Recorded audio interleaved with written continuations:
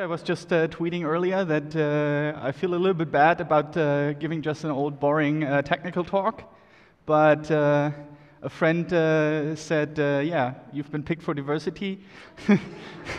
I like that, so you have to listen to one token, boring white male talk today. Anyway, so calling native code from Ruby, why would you even want to do that? So if you want to use some native library or system functionality, you might have to call into C code. But we don't really want to use a C extension for this, because nobody got time to deal with users' compiler problems.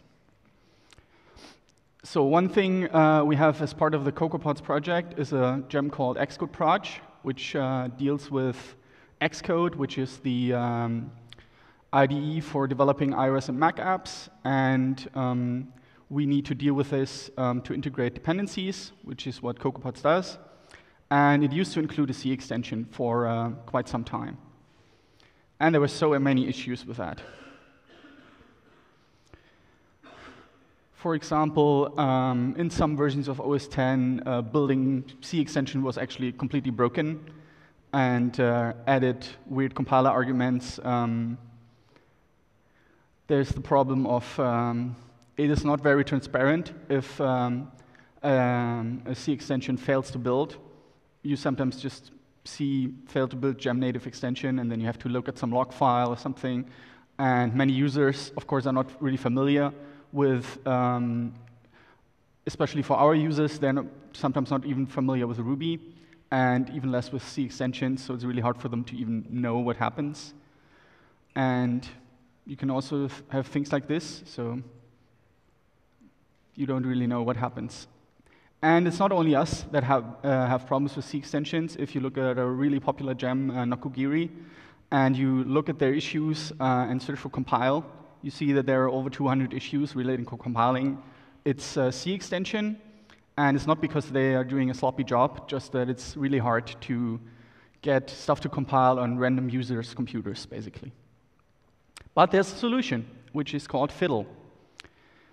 Fiddle exists in Ruby since 1.9x, but really you want 2x because there are some needly little details which don't work well on 1.9x, but that shouldn't be a problem so much. It was a problem for us in the beginning because OS X shipped with 1.87 actually for a long time, but now we don't have that problem anymore.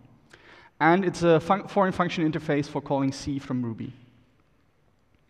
It uses DLOpen and DLSym, which are C APIs for dealing with dynamic shared libraries.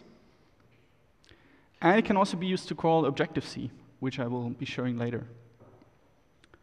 This is how it looks like in a very simple way. So you require the Fiddle gem, and you can DLOpen a shared library that is existing on the system or that the users install via some other way. And then you have a function object, and when you instantiate it, you give it the symbol you want to load, which is a function, the C function you want to expose. You give it the parameter types, which is an array of constants, basically. I will show them on the next slide, and the return type. And what you get back is a function object, and that you can simply call. You give it the parameters the function needs, and you get a result. So Fiddle has a couple of constants for all the different types in C, for void, for integer, char, for all the floating point types, stuff like this, also for pointers, which is the type void p, void pointer. And it's also possible if you want to use something from the standard C library, which isn't exposed via the Ruby standard library, you can also just create basically an empty handle with fiddle handle new, and you can reference your own binary, which includes, of course, the C library. And let's look a bit at how we actually used it inside the Xcode Proj gem. The first part, so basically we had two steps in our process of integrating it. The first thing we wanted to do is use Core Foundation, which is basically on macOS X. It's the lowest level of functionality that is macOS specific, you could say. Under that is a C library, which is usually like a POSIX thing, so it's portable. But the core foundation provides Mac-specific stuff. Among them, reading and writing p-lists. That is what we needed. So property lists, they're used for many tools that Apple writes, among them Xcode. And so we needed to call into core foundation to deal with p-lists. And as we saw earlier, you need like 4 lines of code or so to call one function. And also you have this function object, which is a little bit different from a regular function. So what we wanted to do is to have a way to expose all the functions we needed as Ruby functions without writing too much code. So for that, we created this little function here. And the first thing we do is, so we have a cache, basically, of functions, which includes the symbol name. And that allows us to basically save the function object instances. So not every time we call a function, we have to create all the things. And the next thing, which is down here, is we define actually dynamically a method, which creates this function object with the symbol we need, with the parameter types and the return type, as we saw earlier. And we also save that function as an instant variable, which is basically our cache. And then finally, we have we call that function and return this. So this is our dynamic function. Basically, this part is the dynamic function we create, and it returns, of course, the result of the function call.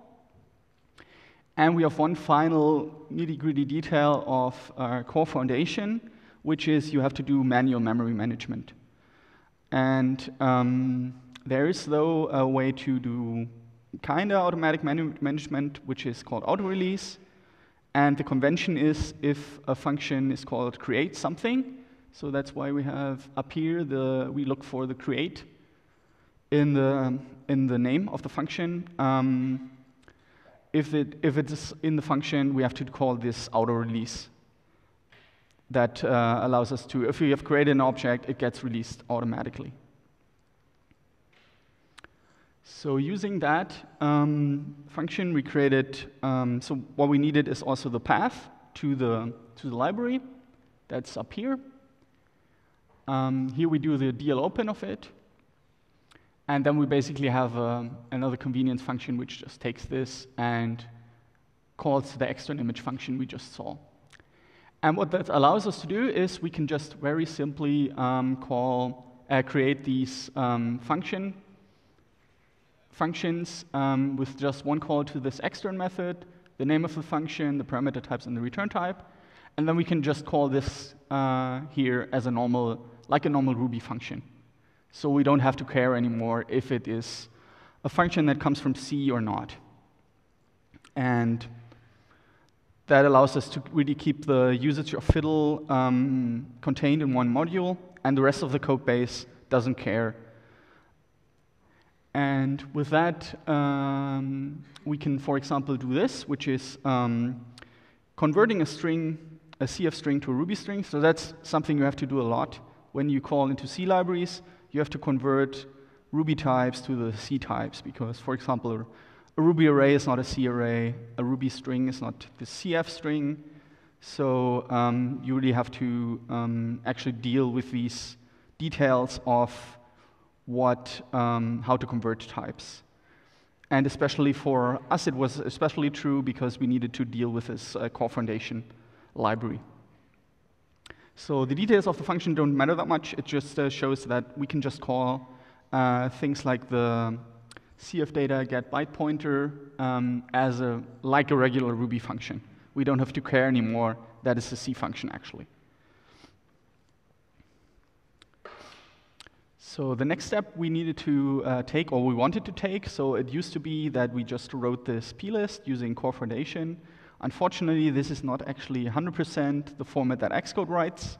So our next step was actually calling into functionality, like private functionality of Xcode, to write it exactly as we wanted. And for this, we actually had to call Objective-C.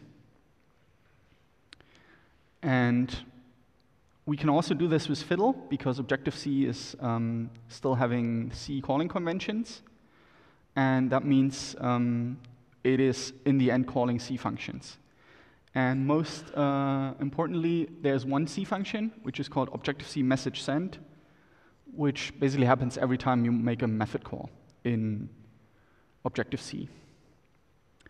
So we, again, wanted to wrap this a bit. So we created this Objective-C message send function, which takes, again, arguments and a return type.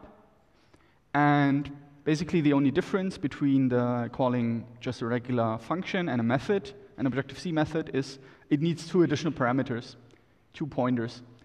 The first pointer is the object, and the second pointer is called a selector, which is more or less just the name of the method we want to call.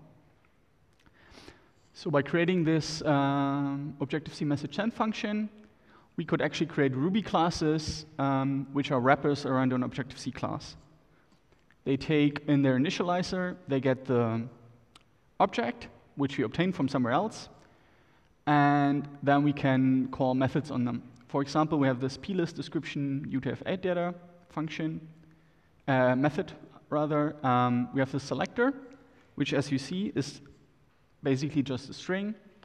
We can call a function called response to selector, which tells us if this selector is implemented on the object. It's just a safety measure to make sure, so we can, into the initializer, we can pass anything. So we have to make sure that it actually implements this method. Otherwise, we get runtime crashes, which is another nice property, of course, of calling into C. You can get crashes.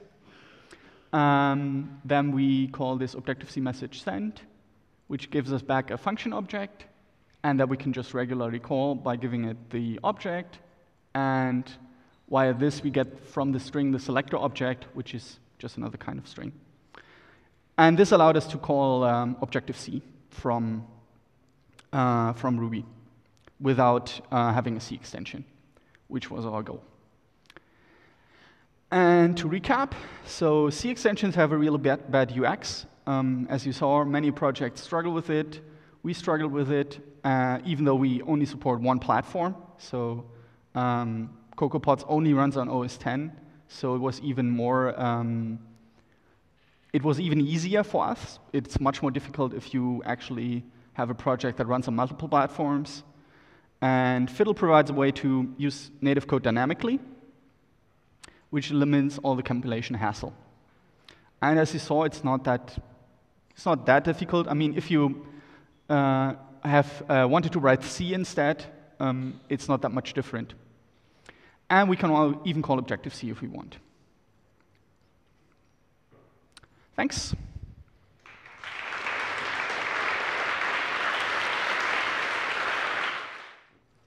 Why do you think it's used so little, or why it is so unknown, the Fiddle? Oh, why it's so used to little? Sorry, I didn't get it acoustically. Well, the thing is, as you saw, if you don't, it creates some boilerplate. But really, I don't know. I guess it's used so little because people don't know about it so much. We sure didn't know about it before we used it. And yeah, that's part of the reason why I gave this talk, so people know about it. And I think the other problem is sometimes C extensions are used for performance reasons. So you implement something in C so it's faster. And with that, Fiddle can't help, right? The goal of the users of Fiddle is really if you need to call an existing library.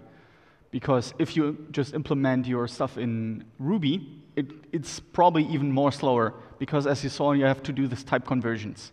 Even more than when you would just write a C extension. And then you have just a type conversion once. With using Fiddle, it can happen even more. So if you have a C extension for performance reasons, it's not a good idea to use Fiddle. Then you still need the C extension. Another question. No more? Then one more round of applause.